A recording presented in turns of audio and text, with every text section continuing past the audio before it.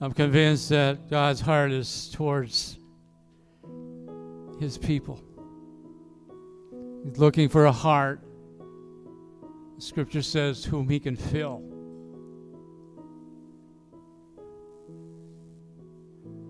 And so when we allow God to fill us,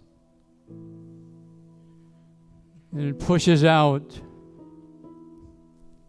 of our fears, begin to sifts it out. And Scripture speaks toward emptying oneself, getting rid of your own thoughts, getting rid of just the understanding that you may have had, or maybe the way you thought it would have been, or the way it should be. Let me just encourage you, His mercies are new every morning. This morning was a beautiful sunrise. If you were up early enough. Colors are just brilliant, and they'll get more and more as we go into the fall, winter. Does God just speak to your heart? Doesn't God just want to embrace you? He wants you to walk with Him. He wants you to go with as He leads. He wants you to be in relationship. He wants you to be able to say anything that's bothering you, to have the freedom to say, Lord, I'm struggling with this. I'm not handling this very well. The God in whom you and I serve says, that's okay. Let me carry you. Let me hold you. Let me lead you. And we started studying James. Sometimes it's very difficult to consider all joy when we encounter various trials at chapter 1. Consider it all joy. How can we do that? I like when things go well. I don't like trials. The Bible says sometimes they are trials, they are necessary in order for us to gain new strength, gain a greater depth with the Lord. We're not exempt from trials as believers, but we are blessed to be able to call upon the Lord. We have been through part of, I believe we've got to chapter 1, sort of finished it up last week, but we're going to start at chapter 2. I just want to review just a bit because I think it helps us get into the next chapter. We reviewed a bit about how God doesn't tempt us to sin. There is a process to sin, that He doesn't tempt us, but He may test us. That's another subject in itself. You find that in the 13th, 14th, and 15th. Adam and Eve were a good example of that. As says the woman saw was the tree of knowledge of good and evil. She saw it was good to her eyes, and she partook of it, gave to her husband. Just a real classic example how we can get sucked in, how we can get pulled in to that which is enticing. And so the Lord dealt with that. James is talking a bit about how we are to be skilled at learning in verse 19, quick to hear, slow to speak, slow to anger. Those three things go together. It's interesting because if we're slow to speak, we're listening. We're listening to, before we just give answer or give another feedback. It's a skill. How many are practicing the skill of listening? It's something that it's hard to master. But people that are good at it, I admire, because if you're like me, if someone be talking and I'm already formalizing what I'm going to say, or I'll be apt to interrupt, and that's not a good thing. My wife will say, you just cut them off. Uh-oh.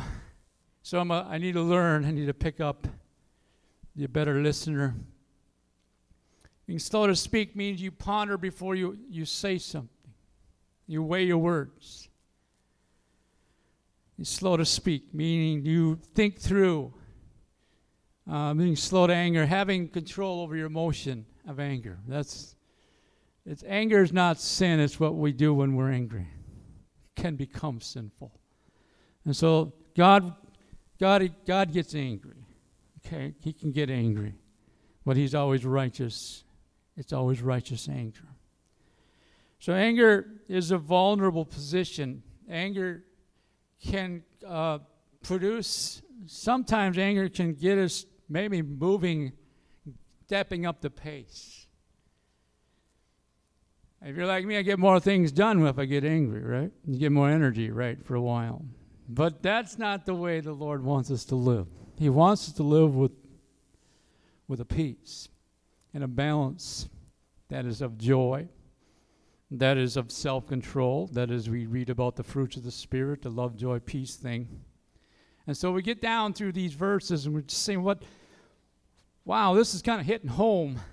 This is kind of hits where the rubber meets the road, so to speak. This kind of has to do with relationship, because all in all, some of our hardest trials, I believe, are in relationships. Family relationships, cross-community relationships, working relationships, church relationships. Just kind of goes on down through. And relationships are basically where it's at in regards to our growth and in regards to our developing. Without relationships, without someone that I can look to and to see how they do it, see what's they're thinking, sort of like a mentor type of person, is a wonderful thing. And so being a mentor, sometimes we don't realize we're being a mentor when we're walking down through society and in our classrooms or in our workplaces. We are all teaching something. We are all demonstrating something. And so we get down this part about being doers, proving yourselves to be doers. You've heard the saying, he's all talk and no show. You've heard that saying, right? Haven't you? They're all talk.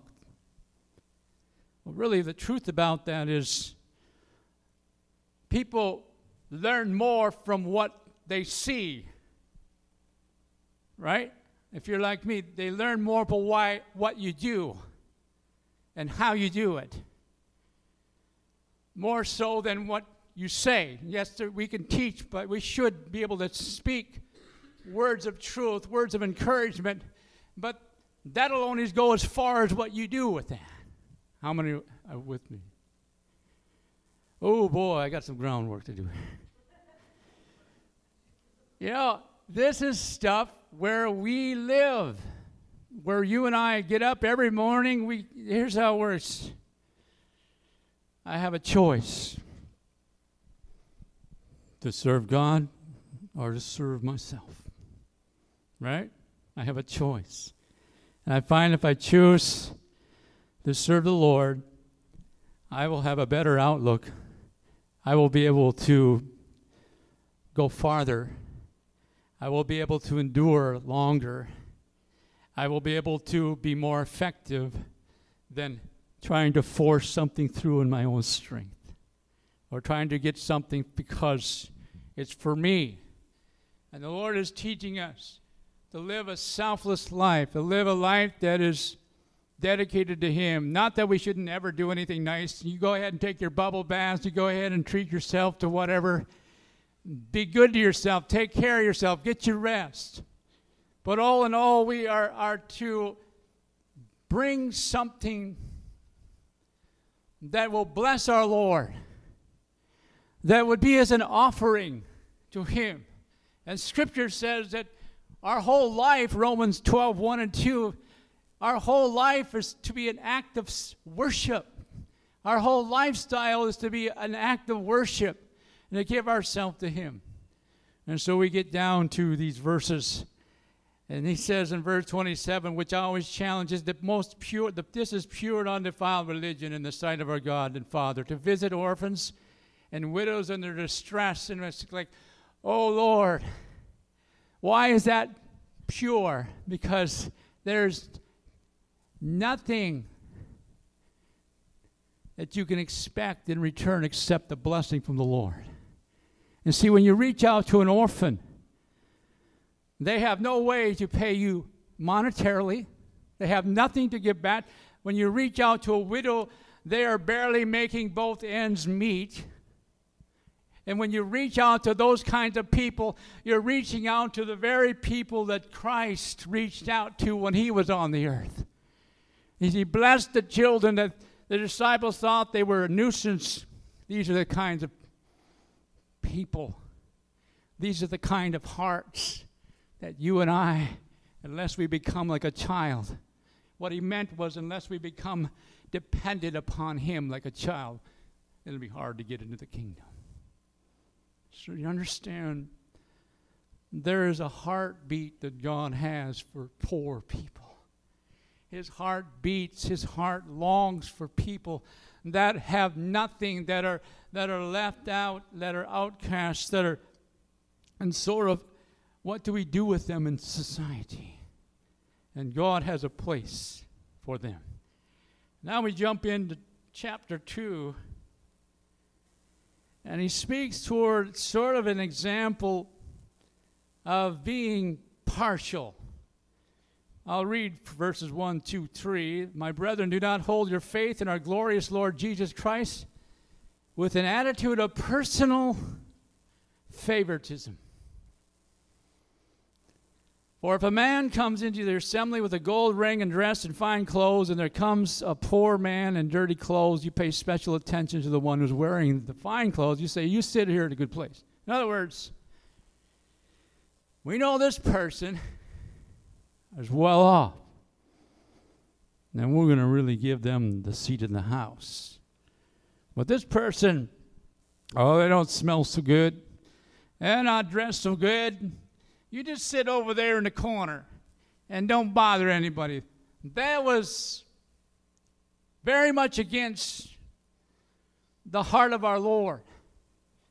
Because people that were outcasts, that Jesus went out of his way to minister to.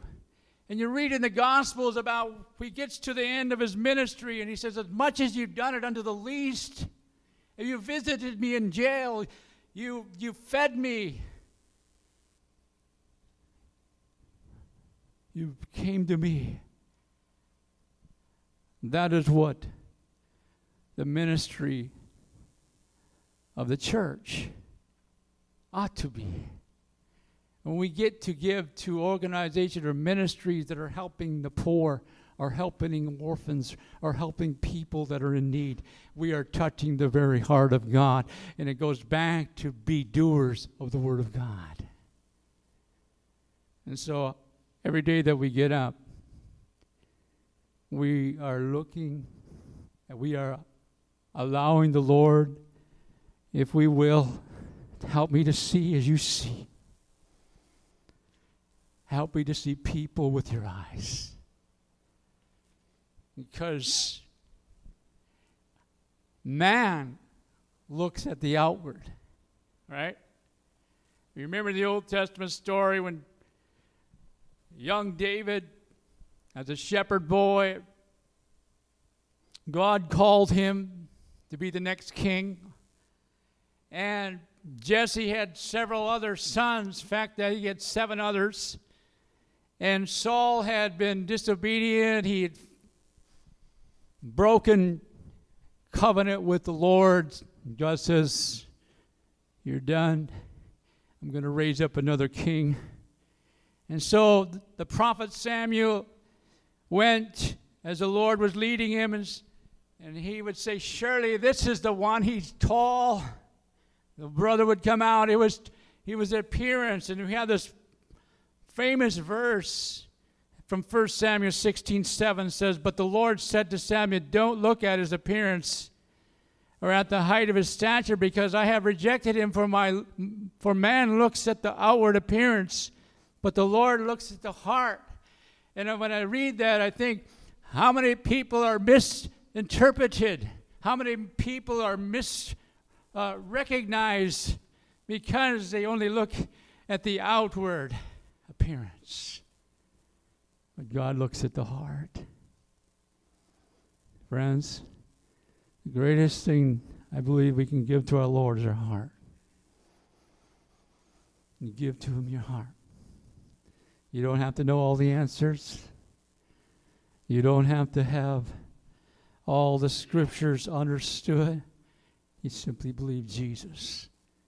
And you ask and invite him into your heart. That's where it starts. I'm so glad that he sees your heart today.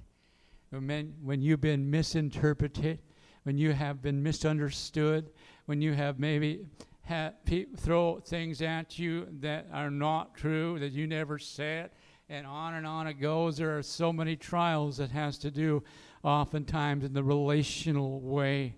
But God is the one who sees your heart today. And when you're honest before the Lord, your heart can be free. Your heart can begin to fly and soar. You can rise above because God has your heart. And God has your heart. It's settled. As the song went, it is well with my soul. How does it become well with our soul? It becomes well with our soul when we're squared up, when we're brutally honest before the Lord and say, here's my heart.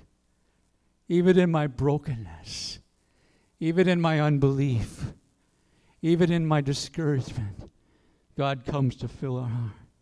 And so the writer James is referring to probably something that happened in this very thing that he was observing what was happening.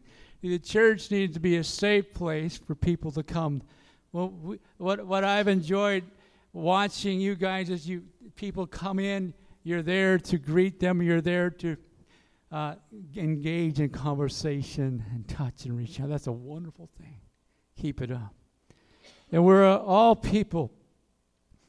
We are all people in need.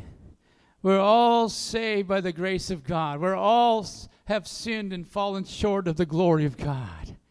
And God has come to people that does not matter what tribe, tongue, or nationality, whatever it is, whatever background, whatever you've done, God's grace is sufficient for you and I. Love how he says in verse 9, if you show partiality, you are committing sin and are convicted by the law of transgression. But whoever keeps the whole law yet stumbles in one point, he has become guilty of it all. In other words, none of us are exempt from sin. But by the grace of God, we are saved so that we can do the works he has called us to. So number one, he doesn't show partiality.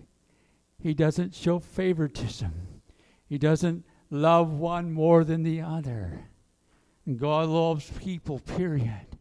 And his heart breaks. He's longing that whosoever will believe in him shall not perish. That none should be lost without him in all eternity. Secondly, this whole idea of faith being carried out, being demonstrated, being lived out, being completely, that's who you are. And we have illustrations throughout Scripture. Remember the Good Samaritan who sees this man lying, broken and beaten and robbed. And a couple other folks, the religious people, so to speak, didn't have the time, but this Good Samaritan, take him, I'll pay for his room, I'll take care of him. And he reached out to him. That's exactly what the Lord Jesus did for you and I. When we were broken, when we were not able to save ourselves. 1 John chapter 3, verse 17 and 18 reads, but whoever has the world's goods and behold the brother in need and closes his heart against him, how does the love of God abide in him? Little children, let us not love with word or with tongue, but in deed and in truth. Oh, how fun it is to help people, to help them maybe behind the scene, giving something without them knowing it. That is so fun.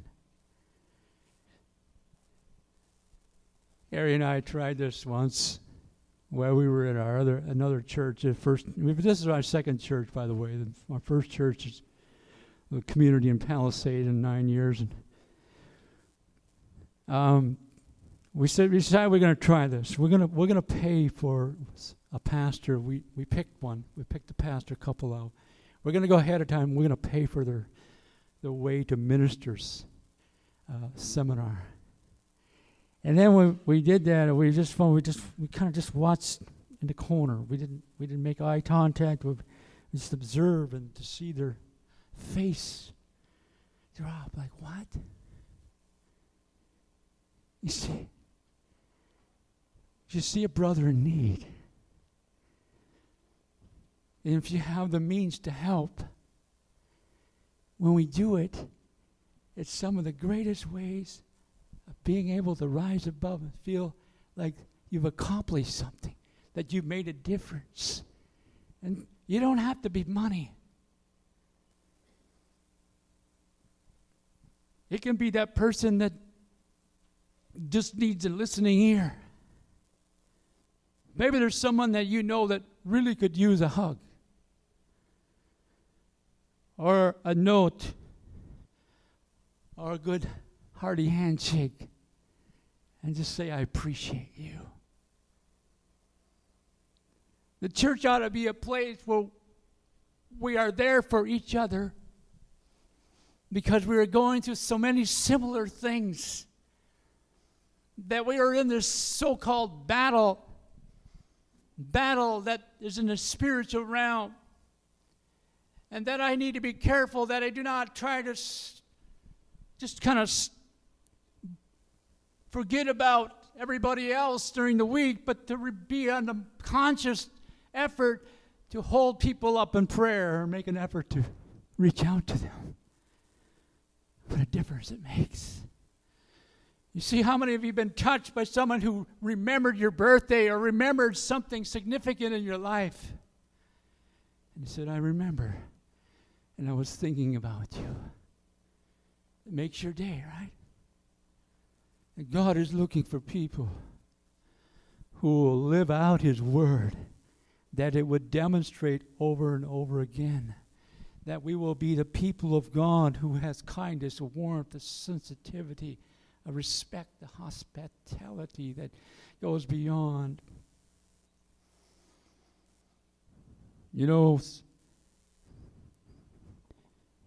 waiters and waitresses, have you ever observed, is a stress job, right? Especially if the place is packed, and it's an opportunity for you and I to say, good job. I know you're busy, and you're doing a good job. Try that sometime. Oftentimes it's this. You're already, things are stacked, and we want more, right? Be sensitive. It may lead to opportunity to present the love of God.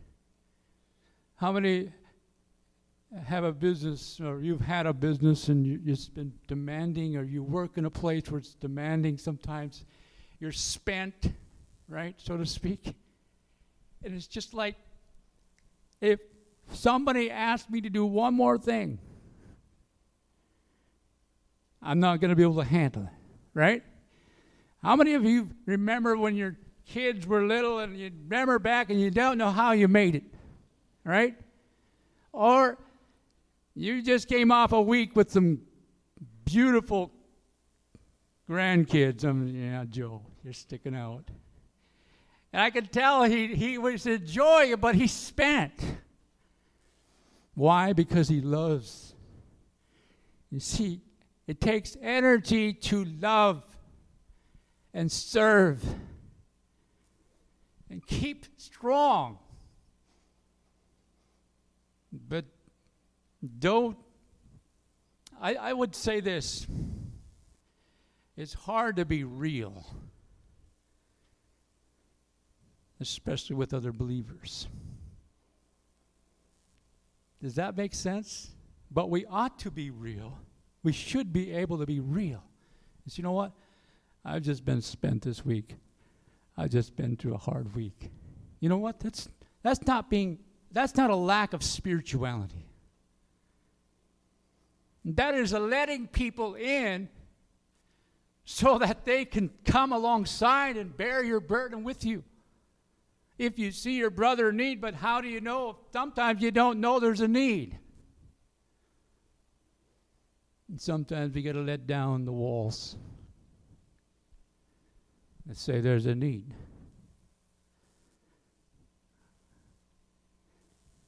Life is not always that which it appears to be. Sometimes it seems like there are people, well, I wonder if they ever have a bad moment. Come on. Yeah? I'm sure they have their moments. Everyone has their moments. And so when we look at trials, when we look at the testing, we think, how can we make the most of this? How are we supposed to respond? And many times I'm convinced that it's not how we respond necessarily, it's just who we cling to. And I don't always have the fix-it. I don't have to always try to make people happy. I mean, I can try, but God is the only one that can fulfill the inner man. God is the only one that can mend brokenness and pain of loss or something that is tremendous to walk through. See, it's the same grace that saved you that will keep you. The grace. By grace we have been saved through faith. It is the gift. It is not a result of the works that we should boast. In other words, I can't work hard enough to be good enough. I cannot sort of outweigh my bad by doing good to somehow say, Lord, now look at me. Now you can accept me. God is saying, come as you are. I know you're broken, and I will make you what you ought to be. Stop trying to earn your way to me. And now when we figure that out with the Lord's help, by His grace, He saves us. And now because He saved us, He gives us a new heart. He gives us a new mindset. All of a sudden, you gain the sense that God has something, a purpose for you now. You have a reason to live. You have someone else that God wants you to touch and bless. And so I say, this Ephesians talks about it. We're not saved by works. We're saved unto. We're saved, and now we want to be doing good things. Does that make sense? I don't know if that was the proper. Steve and I were talking about this very thing. Not to say, does that make sense? I don't know what you said. I see, I already forgot. I wasn't listening good enough.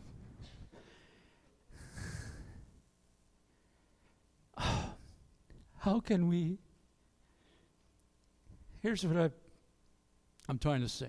Some things are more caught than taught. You catch the spirit of a person. You catch the spirit of Jesus. Some people feel Jesus and they're not sure what to do with it. And so many times He is just saying, I am with you. I want you to come closer. We're going to work on things. I have great and mighty things planned for you. I have a future planned for you. I know the plans, Jeremiah says. I know the plans. I know the plans to make you what you ought to be. I know what it takes to bring you to a place where you are completely mine. God is working on us. He doesn't want you to be off by yourself all alone. He's never intended for you to walk this life all by yourself. He's wanting people in your lives together, through relationships, to walk together with God, because He works by His Spirit. And so we see this in James. He closes out this chapter. And this very thought, it almost seems conflictive with Paul a little bit about, we're saved not by works. Well, James is saying, verse 14 of chapter 2, what use is it, my brethren, if a man says he has faith but has no works, can that faith save him? There's just, wait a minute. What is he saying? He goes on to illustrate if a brother or sister without clothing and in need of daily food, and one says to them, go in peace and I'll give you a classic. God bless you. And that's okay. But if they had a need and you knew about it and you could do something about what is James saying, then do it. And that will really bless. That will make the difference to the Lord and to the situation. And so what he's saying, if even so faith, if it has no works, is dead. What is he saying? Now that I have Christ in my life, I want to do something of value. I want to make a difference. I want to reach out and serve, because it is that of the heart of God. And so I'm going to leave you with this. You look at 18 and 19 and you wonder, what is he getting at? What is he saying? Well, he's making the point. Someone may say, you have faith and I have works. Show me your faith without the works. I will show you my faith by my works. You believe that God is one, you do well. The demons also believe and shudder. So what did you say? Christianity is more than head knowledge. That's what he's saying. Let's boil it down. Christianity is more than head knowledge. It's heart. And everyone has a heart. Somewhere in your heart, you either let God in or you don't. And what God's longing for is to come into your heart. And when He does that, He squares up. All of a sudden, you have a lift. You're lighter. Your soul begins to soar. You begin to feel free. You're forgiven. You're not drugged down. You're not condemned. You're able to come to God. You begin to pray, oh Lord, I don't want to just go through the motions. And I believe you're here today because you don't want to go through the motions.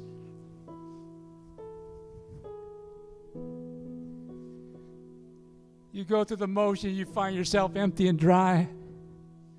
You find yourself burnt out. You find yourself empty, just spent. Because of God of the universe looks down and sees your heart today. He longs to be in the center, be on the seat of your heart. Can we just take a moment and say, Lord, dwell in my heart. Dwell in me, Lord. Come into my heart. Afresh and anew, whether you've asked Him in your heart before or not. Maybe it's the first time. That's great. Just say, Lord, if you're willing, Lord, come into my heart. I know you're willing. We don't even have to ask that because you are willing. And slow if you pray that prayer. Lord, help us to believe that. We will no longer have to do it on our own. Try to make an impression on people. It's not what it's all about. It's simply to be surrendered. Lord, kindle that flame that Paul talked about. Kindle the flame. stir up, he said, stir up to a young man named Timothy, stir up the gift of God. In other words, we are to tend to the fire on our heart. The Old Testament, we have the Old Testament priests, and they were always to keep the fire going on the altar. And that's our responsibility. We're going to sing this song in closing.